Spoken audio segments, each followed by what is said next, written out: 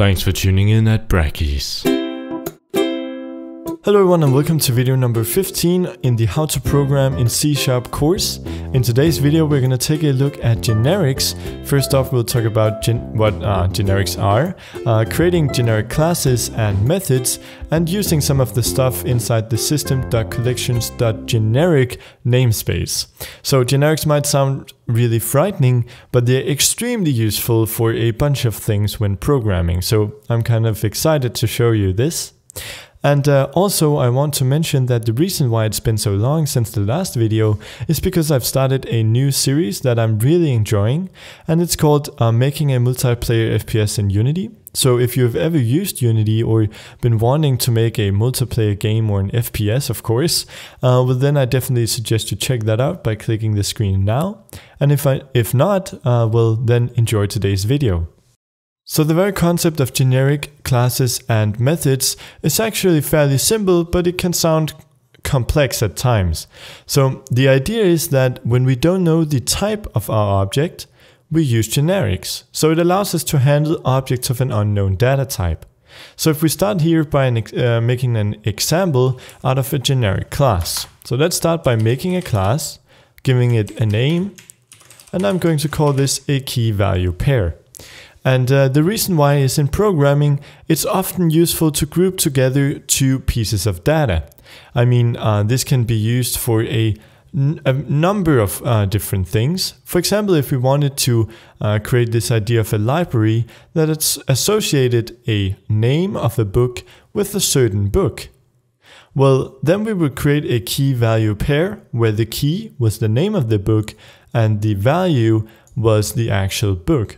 We could also have this idea of a price list, for example, where we had the name of the product associated with the price of the product. So we can do many things and store them in these tuples.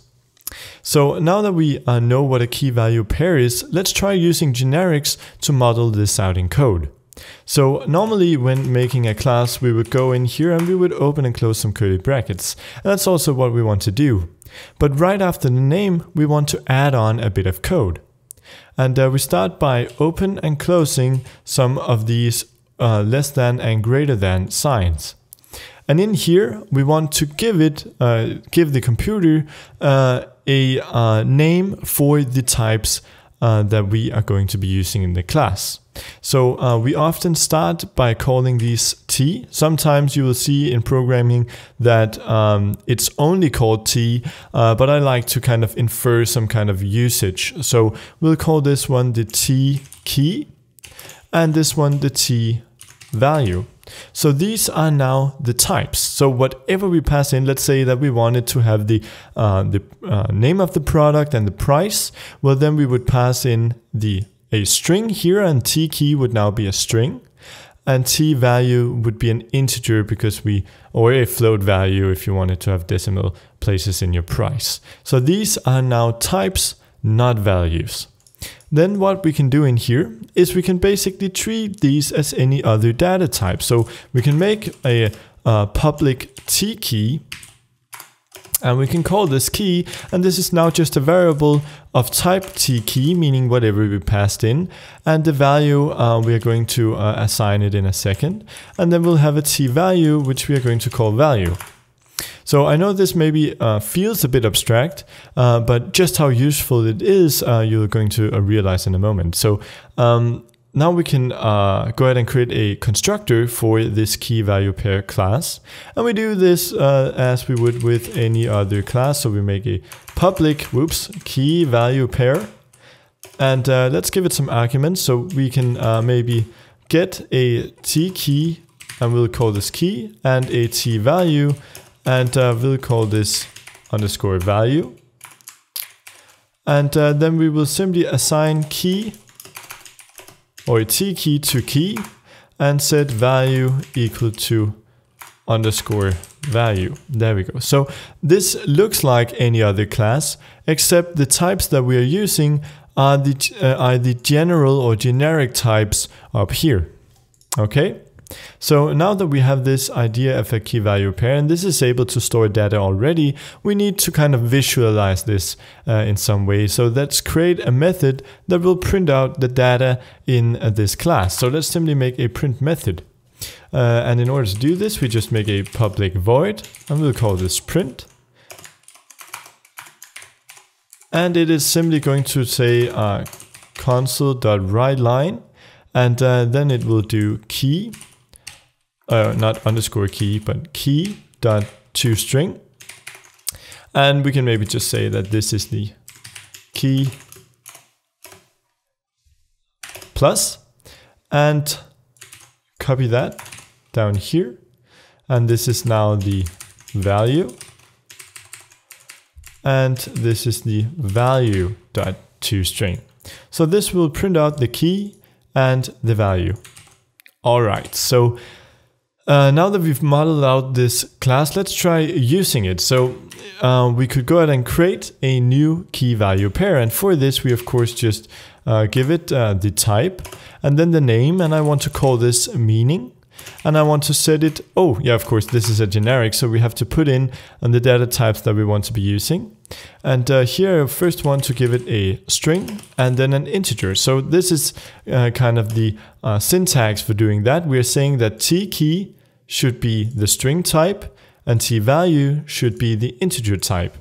Then we name the variable as with any other, and we'll name this meaning. And we'll set it equal to a new key value pair. And again, we have to pass in string and integer, nothing's changed. And then we want to pass in the key and the value into the constructor here. So the key is going to be life and the value is going to be 42.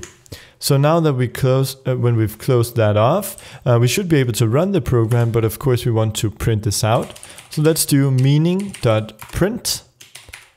And now when we run this, hit play, you can see it prints out that the key was life and the value was 42. And this is all stored in one variable called meaning. So now we've created a data type that's much more complex than a single standard data type like string or int. We've actually paired these two together and created a way for us to print them out. So that's a fairly simple use of a generic type, but something that is used all the time. I mean, if we go up here and say using system.collections.generic, well then included in the C# language is this collections just .generic namespace, and this hosts a bunch of utility classes and methods for handling generic things. And one of these is the list. That's basically a resizable array, as we've seen, but it also has another class called the dictionary. And the dictionary is basically a list of key value pairs. I mean, if we have this idea of a dictionary where we have a whole book where we associate a word with a description of the word, well, then you can see that we have a list of a bunch of key value pairs. So that's basically what a dictionary is. And if we wanted to go ahead and use this, you can see just how similar it is to what we just created. I mean, we can go ahead and create a new dictionary here, and we can say that we want this to be string and integer again. And we can call this prices, set it equal to a new dictionary. And we would again give it a string and an integer. And in here we would give it the capacity, how many elements are in can be in the dictionary. So we would maybe set this equal to 5. And then we can simply go ahead and say prices.add, and we could add a key value pair. So we give it the key here, and that could maybe be a watermelon. Pretty sure that's in one word, right? And then the value could maybe be 5. We could also add a car, and this is pretty much any car apparently. And the value for this is going to be 100,000. And we could of course just go on here. We could remove elements and all that, and we can print them out. So you can see that this has exactly the same principle applied here. So now we can go ahead and maybe print out prices, and then we'll take the first element here. So I think we are able to just say console.writeLine and then input prices at 0 index. Fairly sure. So nope, we have to maybe do .toString. Still doesn't work, so I'll just check for the way to do this. Okay, so I was being stupid there. It's apparently too late for me to do a video. So the whole idea with the dictionary is, of course, you don't put in the index of the value, but instead we give it the key. So we would put in watermelon here, and we should get the value 5. So that's kind of the whole point. So if we remove that and go like that, we should be able to get the value 5 there, and you can see that we indeed did, and we could put in the value car and we get the value 100,000 there. So you can see just how useful that actually is. Good. So let's now remove this system.collections.generic namespace, and let's take a look at the generic method.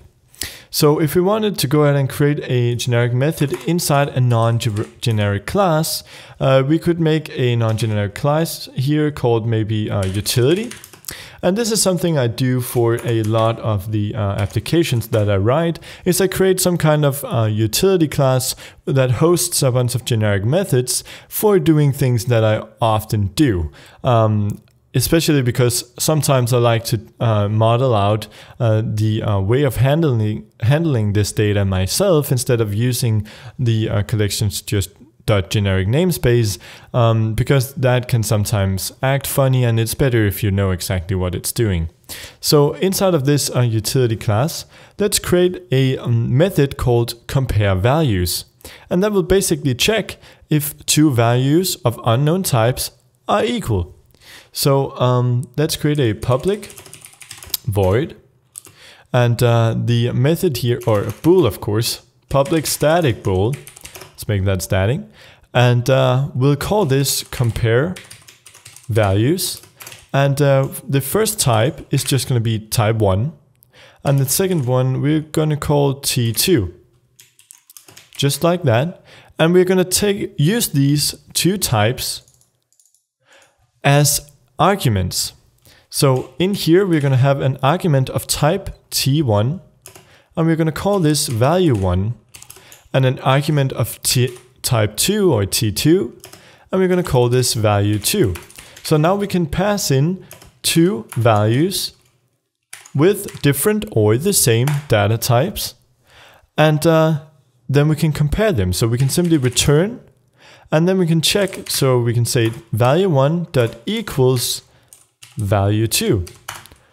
And we don't need to cast these objects in any way. We don't need to generalize them into an object or anything like that. We simply say that this could be an integer, a string, it could be a custom class, it could be anything, and it will check its value up against this one. So, and it will be stored in these two variables. So it will simply then take the value 1, use the equals method to see if it's equal to value 2. If it is, it will return true. If not, it will return false. So let's try that. So console.writeLine, and inside of this we'll simply call utility.compareValue, or maybe compareValues.